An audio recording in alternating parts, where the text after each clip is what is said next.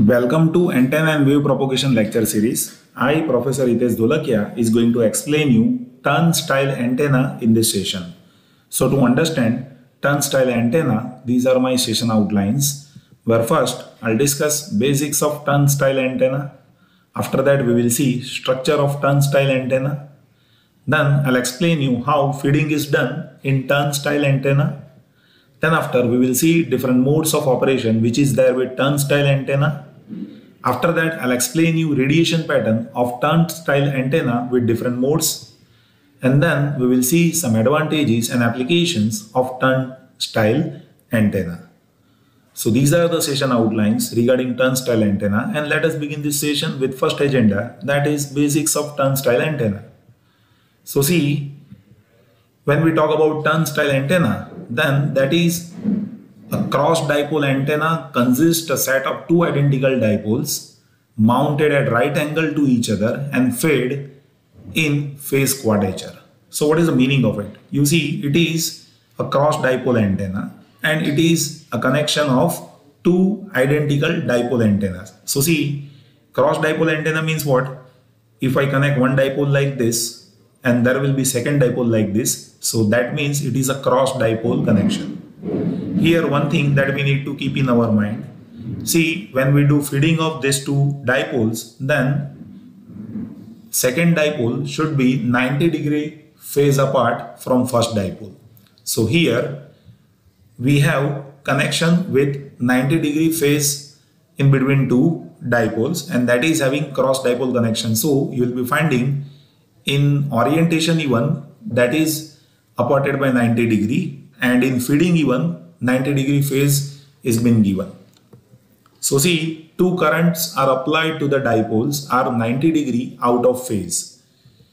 The name reflects the notion the antenna looks like turnstile when mounted horizontally. So you will be finding its shape is like turnstile when you mounted that horizontally. So let us see that first how it looks like.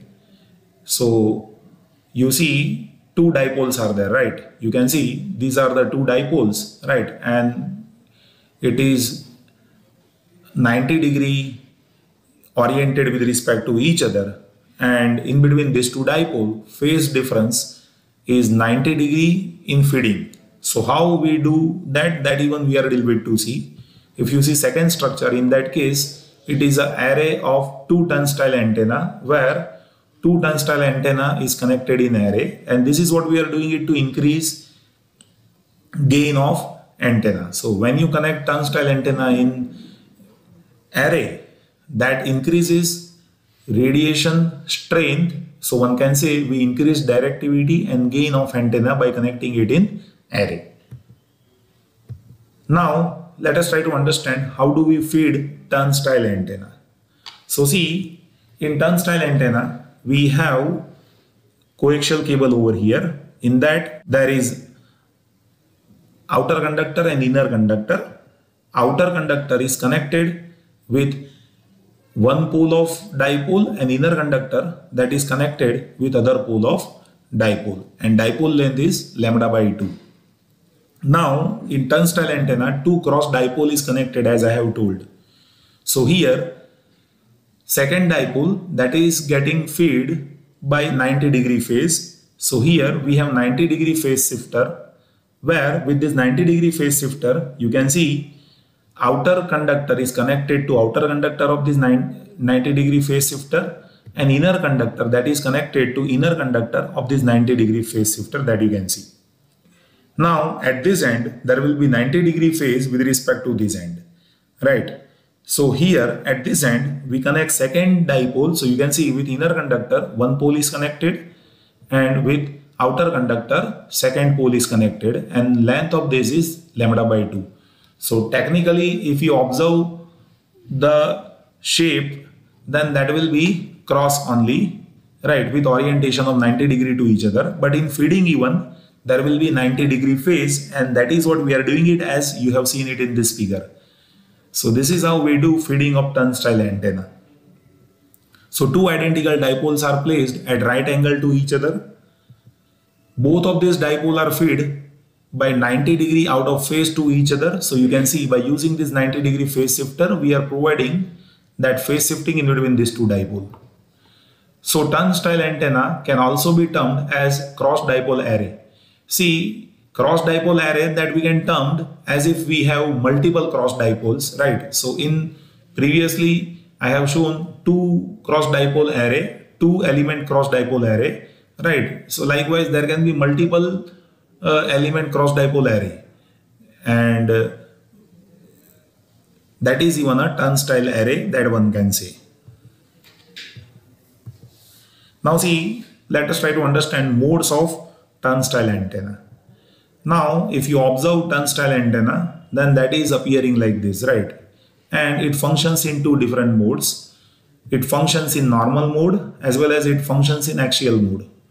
When we talk about normal mode of operation, so in normal mode of operation, antenna radiates horizontally polarized wave which is perpendicular to axis of turnstile antenna. So see, this will be the axis of turnstile antenna, and in normal mode antenna will radiate horizontally polarized waves which is perpendicular to axis. So see, this is the axis, so radiation will happen horizontally, right? So you'll be finding that radiation is happening horizontally like this, and that radiation is having polarization, that is horizontal polarized electromagnetic wave. So here two things that we need to keep in our mind.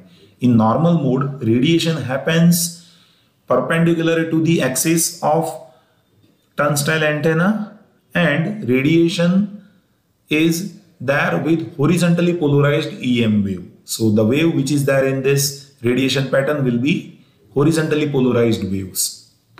In second mode, that is, there is axial mode of propagation, and in axial mode, as per this axis of turnstile antenna, it will radiate in axis only, and that radiation will be circular polarized waves, and that will happen along the axis. So radiation pattern will be like this, and in this radiation EM energy will be circularly polarized waves. So this is what we need to keep in our mind. In axial mode, radiation will happen along the axis of turnstile, and that radiation will be circularly polarized waves. In normal mode, radiation will happen perpendicular to the axis, and that radiation will be horizontally polarized waves. So this is how modes of turnstile antenna is there. Now let us see the radiation pattern of turnstile antenna. So as I have discussed earlier, there are two modes. In one mode, there will be horizontally polarized mode, and direction of radiation will be horizontally, means perpendicular to axis of antenna. So you can see radiation will happen like this. Along the dipole, you can see there are four major lobes that is there, right? Along the poles, there are four major lobes, and that is perpendicular to axis of the antenna, and that radiation that will be happening with horizontally polarized radiation, right? So here EM wave, that will be horizontally polarized EM wave. Now if you see second mode of radiation, so in that we have axial mode of radiation, where you can see in axial mode of radiation, radiation happens along the axis, and this radiation happens by circular polarized radiation pattern. So here this radiation will be circular polarized radiation pattern, and major lobe is happening in the direction of axis of turnstile antenna that you can see, right? And this radiation will be circular polarized radiation pattern. So that is how radiation pattern is there with turnstile antenna. Now let us see the advantages which is there with turnstile antenna.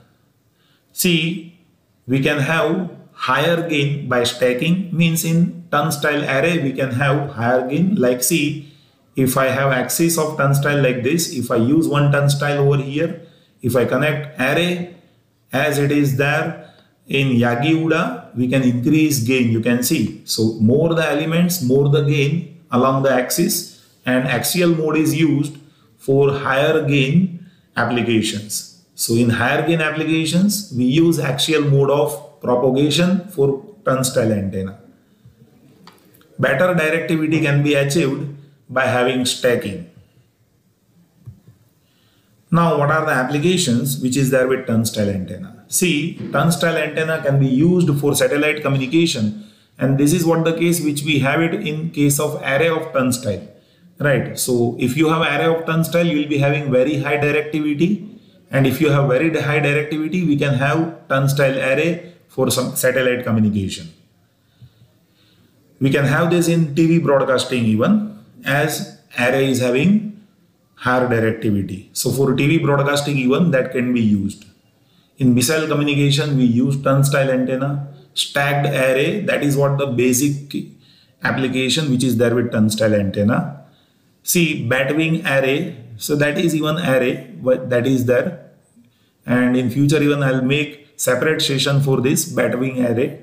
So this is even one popular application which is there with turnstile antenna. I hope that you have understood this session. Thank you so much for watching this video.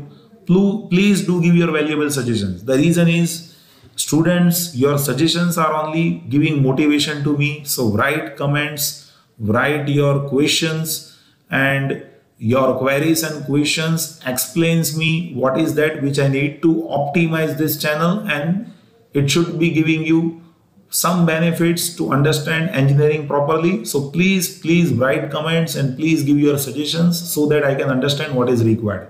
And you can download all this material free of cost from my application Engineering Funda, and I have kept everything free of cost for my dear students so that students can learn. And this is what I'm doing it because of I have faced so many problems during my engineering. So I want you to not face all those things which I have faced during my engineering. So please give your suggestions. Thank you so much for watching this video.